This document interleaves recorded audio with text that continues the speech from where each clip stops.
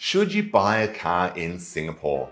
One of the very common questions that we get asked by a number of Australian expats moving to Singapore, whether from Australia or from elsewhere around the world. You may have heard that the cost of buying a car and owning a car in Singapore is ridiculously expensive, and you would be 100% correct.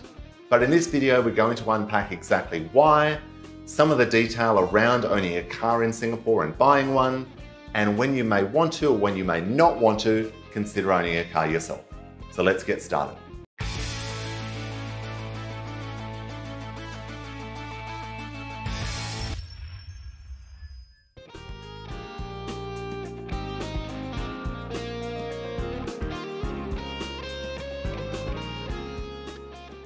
Hi, I'm Jared Brown, Australian expat financial planner based here in Singapore. Thank you very much for tuning into the video today.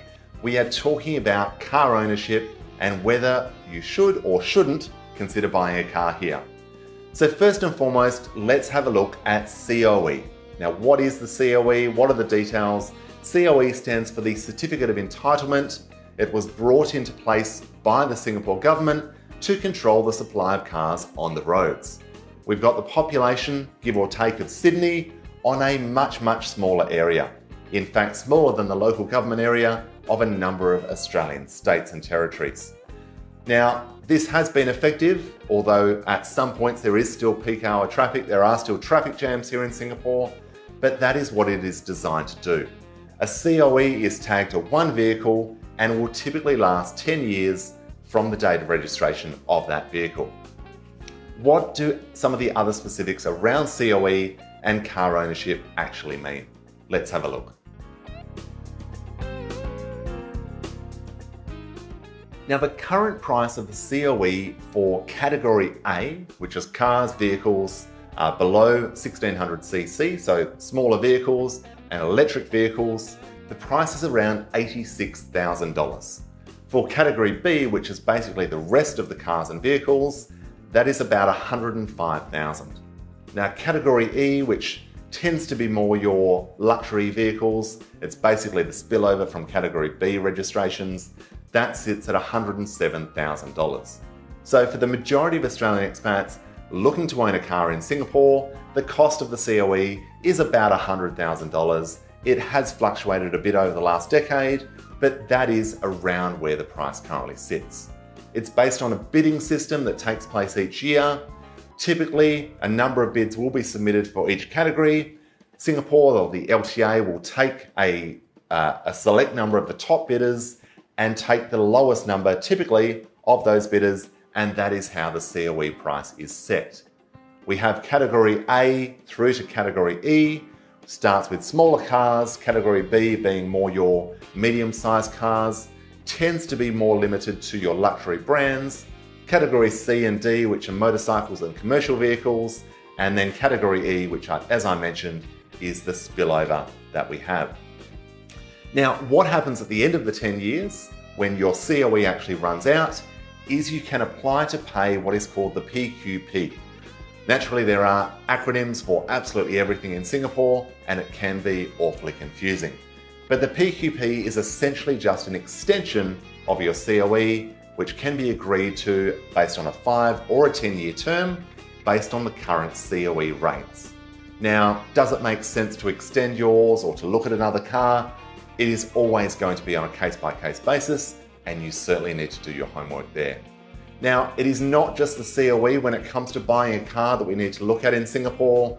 We have stamp duty, we have road fees, we have registration fees. There's even an additional registration fee at the moment. All of these things can add up very quickly, and we haven't even started talking about tolls or the cost of petrol.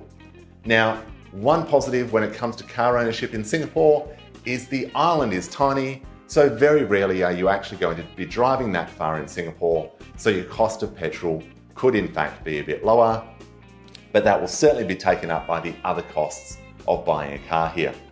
So this brings us to the question of, well, should I actually buy a car in Singapore, and when would it make sense to do so?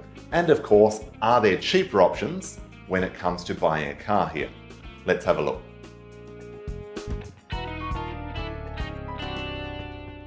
So should you buy a car in Singapore? Look, in most cases, the answer is no, absolutely not. The costs are ridiculous and Singapore's public transport is absolutely exceptional. And the cost of ride sharing and taxis, while yes, has certainly gone up over the last 10 years, is still a far cry from the prices that we pay in Sydney or right across the country in Australia. If we catch a cab typically anywhere in Singapore, we'll be looking at anywhere from $15 to $25, barring any coupons or discounts we might have access to. That same trip in Australia is going to be usually $60 to $80. So we're still sitting a long way off the ridiculous prices we see back home. Now, if you do have kids who you are forever ferrying to sports, to different activities that they're involved in, that may of course be a very different story and it may make sense to actually buy a car here. Now, some options when it comes to buying cars. Yes, you can buy second hand, but given the way that the COE system works, you're not usually going to get much of a discount. It may just mean that there is less time left on the COE and therefore the depreciation of the vehicle or the total package costs have already actually been reduced. Now, to give you an idea, a Suzuki Swift as of December in 2022 was $129,900. How much is that car back home in Australia? I'll let you Google that one. Naturally a far cry from the $130,000 we're seeing here. Now, your other option that you have is what is called a hire purchase agreement, which is effectively borrowing to buy the car, or a lease agreement that allows you to pay a monthly cost with potentially a balloon payment at the end. Now, this will usually require a 60 to 70% loan. If the car is worth more than $20,000, you're typically going to have to contribute 40% of the vehicle cost.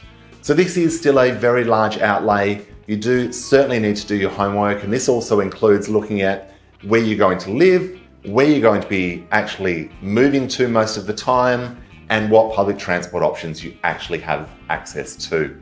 So do your homework, consider all of the numbers, and have a look at your options when it comes to vehicle ownership in Singapore. If you have any questions at all, or would like some assistance in running the numbers, drop me a note or reach out to me directly. Thank you for tuning into the video. Please do remember to like, subscribe to the channel. I look forward to seeing you next time.